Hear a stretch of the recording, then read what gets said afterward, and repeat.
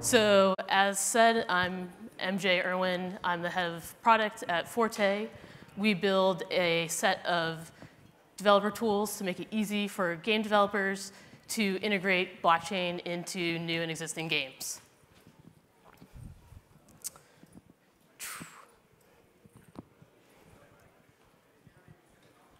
All right, sweet.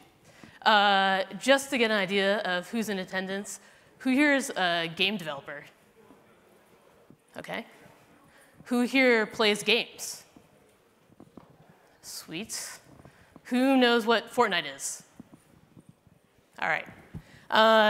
This afternoon, I'm going to talk generally what Forte means when we say blockchain games, kind of the problems that have been sort of causing hesitation for traditional game developers to get into blockchain, what we view as the benefit for games for blockchain, how to think about applying this for existing games, and how it's going to impact the future of gaming. A little bit about me. I got my start 10 years ago in the video game industry working at a small mobile gaming company. There, I kind of did design and production on a suite of games ranging from farming, city builders, first-person shooters, tower defense, fork strategy games, kind of the whole gamut. I've also co-founded a company that builds a game server as a service for game developers, so sort of have the perfect background for helping solve development tools for games, like at least on paper. So we're not the first to proclaim this, but games are going to be the Trojan horse that brings blockchain to the masses. But when I say games, I'm talking about traditional games. I mean, the games that you play, your friends play, your kids play, or your nieces and nephews play. Currently, when people think of blockchain games, they think of these games that are really made for the blockchain. That means they're governed by rules set on smart contracts and white papers. They're really geared towards people who already are kind of into crypto. And ultimately, the people who are actually playing these games are really mostly concerned about kind of what they're going to get out of it. As one game designer who works on blockchain games told me, the players really only care about the payout. And I think that's evidenced in how a lot of blockchain games are marketed to consumers these days. If we look at, oh God, why? Haha. All right. If we look at kind of how the biggest game that currently exists in the blockchain space is CryptoKitties. At its peak, at least according to DappRadar, the most users it had in a month was 200,000. If you look at Fortnite, they have 78 million monthly active players. That's over twice the size of Coinbase, which is arguably the largest and at least the easiest to use of the crypto exchanges. The chasm between CryptoKitties and Fortnite seems huge. So how do we bridge this? Well, at Forte, we view blockchain as a tool. It's not the means to the end. So we're looking at blockchain in the same way that game developers looked at how to adopt cloud computing or virtual reality, in the ways that it's going to bring new experiences to game players and create new ways of designing and thinking about games. But why? This is the most asked question that I get from game developers. Possibly, you're asking this right now. Why do I want to adopt blockchain? On the surface, as a game developer, you look at what it enables, and you think, I can do most of this with a centralized service.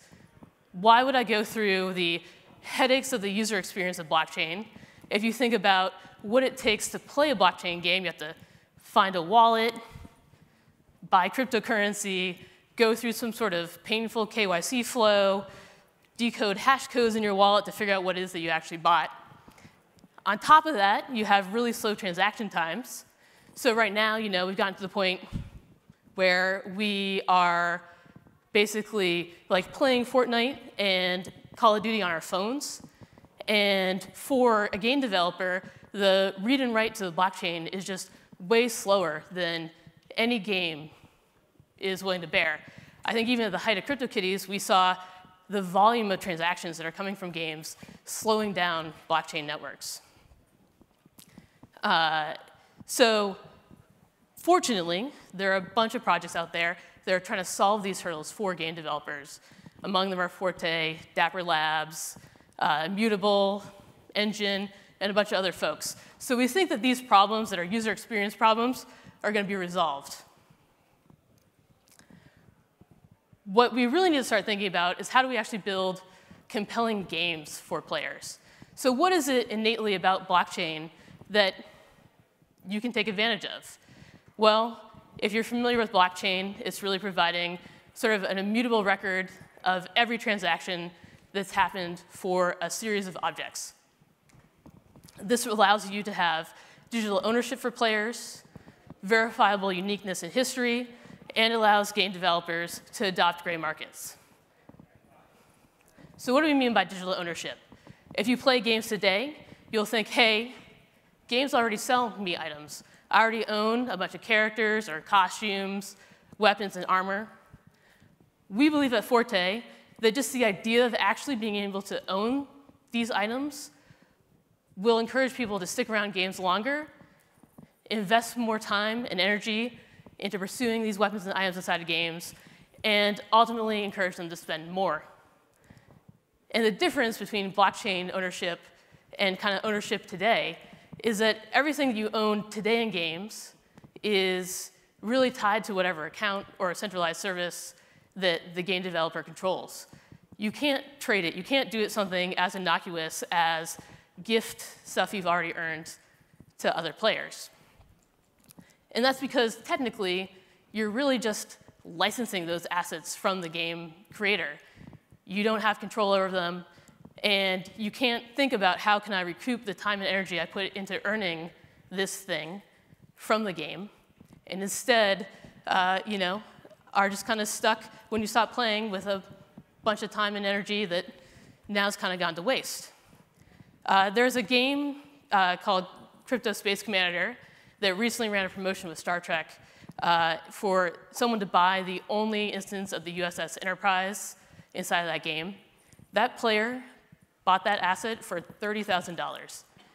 And while it's a little bit creepy on the speculation side, you can bet that they only spent that much money on this thing because they knew that they controlled it and they'd be able to give it to someone else or know that they were the only one in existence with this ship. Games are increasingly connected, and they're all about building community and kind of recording your accomplishments inside of the game's lore. If you're the first to defeat a raid boss or conquer some big challenge in the game, you're being recorded on Reddit or on YouTube. Those actions are forever chronicled. And with blockchain, those records, those accomplishments, can actually be written into the fabric of the items that you collect. Imagine you're playing a Game of Thrones game. Imagine you have some asset called like a digital sword. Maybe it's named Needle, and you're able to track through its history that this was the first sword that actually slayed the Night King. That'd be pretty cool, right? It'd be like owning a pair of Steph Curry's finals worn shoes. Additionally, if you're a game developer and you happen to have access to IP, you can start bringing value to the game through these franchise-based connections. You can bet that if you had, again, a Game of Thrones game that allowed you to purchase dragons that were hatched by various people, that if you had a dragon that was first hatched by Emilia Clarke or a dragon that was first hatched by Kit Harington, you'd be pretty stoked about those dragons and could probably sell them to other players at a higher value than what you acquired them for, than some equally or arguably even better dragon than, say, from some rando guy. So I think that this is really just going to bring a lot of ability for game developers to leverage their IP. The last kind of big benefit is the ability to integrate gray markets into your game. Right now, any kind of connected online game that has a high level of collectability there's ultimately some sort of secondary market that's sprung up around it. Kind of one of the most notorious examples is there's a game called Counter-Strike Global Offensive that in 2016 was discovered that over $5 billion worth of skins, these are just customizations on top of various guns that you can collect in the game, were used on betting sites as collateral for bets. The developer Valve isn't seeing any of this revenue. On top of that, you've got other games that require a lot of time from players to actually gain stats inside those games. So say World of Warcraft, maybe you're spending months getting a character to the max level. Players, one, can't trade that max level account easily to anyone else. But you also have a huge secondary market of people willing to buy max level accounts from other players on eBay or other third-party sites. You even have people willing to pay other people to play their game for them so they don't have to spend the time like in-game to earn that status. We even have a friend who shelled out a couple $1,000s to buy a max level guild from someone. Then one of the developers that we're working with actually saw the advantage of bringing peer-to-peer trading into their game. It's one of the most requested features that they had for their users, and quickly had to shut it down because there was so much fraud. They were having so many complaints from players who were sending cash out to I Got Loot 69 on eBay, never to hear back from them again. With blockchain, they're working with us to see it as a way to verify all these transactions and reduce risk for them and their player base to enable a trading economy inside of their game. So, just to kind of give a high level, we're going to get into the game design portion of this a little bit. Just get a high level into what blockchain really brings to the games is you as a game developer can basically create a game currency, sort of similar to premium currencies you see inside of free-to-play games. You can also create game items that live on the blockchain, can be owned by their players, so they can be traded and gifted to others. They can have history attached to them, so they can chronicle lore and ownership. And again, you can foster peer-to-peer trading. So because we're working with existing games, how you approach integrating blockchain isn't as easy as I think what most people's assumption is, which is like, let's just make everything in the game tradable.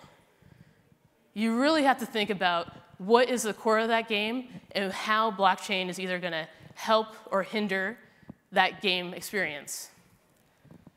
If you think of a game like Pokemon, the core compulsion inside of that game is collecting all these pocket monsters. Gotta catch them all is sort of the nexus of that project. I think everyone thinks, OK, let's just make all the Pokemon collectible. Easy win. A lot of people are going to be stoked about that. They're not going to have to chase down that elusive Pikachu or whatever. The problem is that actually breaks the game. Kind of the whole reason you're playing it is to attract all these monsters. So what game developers need to look at is how do we add complementary game mechanics into these games that actually are going to benefit from the ability to have peer-to-peer trading. One of the games we're working with is a battle game, so somewhat similar to Pokemon. You're out there collecting heroes. Players have a collection of heroes. You're trying to collect all of them, level them up, and then you wage war against other players. The basic loop is, hey, battle, get a stronger hero. When we looked at how to apply blockchain to this game, allowing players to collect the heroes and trade them outright was going to break all the game's tuning and we think undermine kind of what people find appealing about this game. Fortunately with this game, what we figured out was, hey, these heroes all have vehicles that they ride into battle. Currently, they're fixed one-to-one hero to vehicle. What happens when we release exclusive vehicles attached to the blockchain that players can collect and trade? These vehicles add an element of customization that never existed before. they also allow players to have more diverse tactics than what's currently in the game. Additionally, this developer is saying, hey, these vehicles can only be collected through accomplishing feats, challenging feats. So they're not just, hey, go out and buy something off the market. They're actually going to be exclusive and scarce inside of the gameplay system. Players can then go to a secondary market, buy these vehicles from players who have already acquired them for game coins, which they can earn by coming back into the game. So the developer is looking at this system as, hey, we can improve engagement, we can improve retention, and we think we'll have people playing this game just in generally more because they're able to collect these assets that they can trade for other players with other players and easily upgrade their vehicles for their heroes. Another game we're working with is a battle royale game. The core is sort of similar, where you're battling in a map with, say, 100 other players. But a battle royale game, if you played Fortnite or watched Hunger Games, it's really important that everyone's kind of on a level playing field. If you naturally say, hey, let's just put all the weapons on the blockchain and allow players to trade them, but that will completely destroy the balancing of that game, and again, really what makes it fun. But players who play this battle mechanic over and over again are grinding for getting cosmetics that allow you to show your stats with inside the game, customize, or even coordinate with your teams. So what we're doing is saying, hey, let's take those cosmetic items that people are already striving for inside of this game and put those on the blockchain and allow you to trade them. Similarly to the RPG game, they're also going to introduce effectively a loyalty system where you can earn game coins. These game coins eventually will allow you to subscribe to the Battle Pass.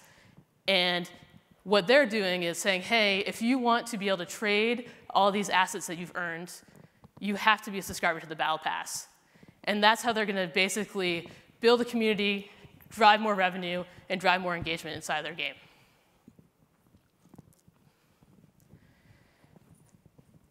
Here's a different example that's using the idea of having some sort of valued currency inside of your game to drive player behavior. If you've played any of these big MMO online worlds, you may know that the endgame content often requires you to have a large party of players, say 6 of your friends, to play for 2 to 6 hours together on a weekend to get through some really challenging boss. As we all get old and have lives, it's harder to get those 6 people together and commit a weekend to playing some game. And what ends up happening is you have a huge group of players unable to access this endgame content. Companies have tried to solve this by saying, hey, you with a fancy guild, don't you want to volunteer your time to help shepherd possibly some toxic player through this experience? And what you end up seeing is Reddit's full of looking for game threads because no one's able to figure out how to band up with a bunch of other players.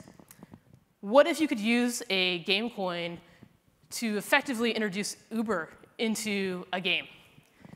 So I, as a guild, could look through a queue of available solo players who've offered up some bounty to be shepherded through this experience.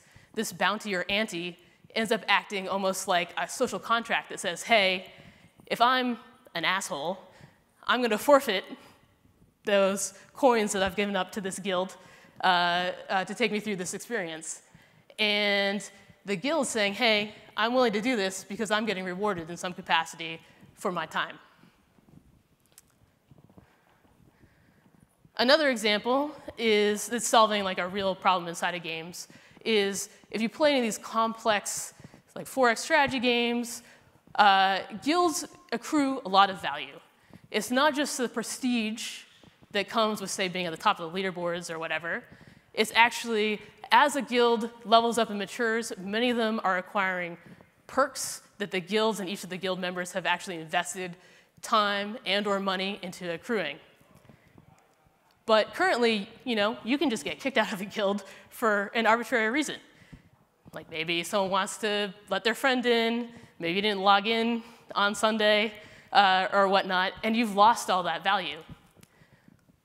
What happens when we're able to effectively give players shares in the guild that they're a part of?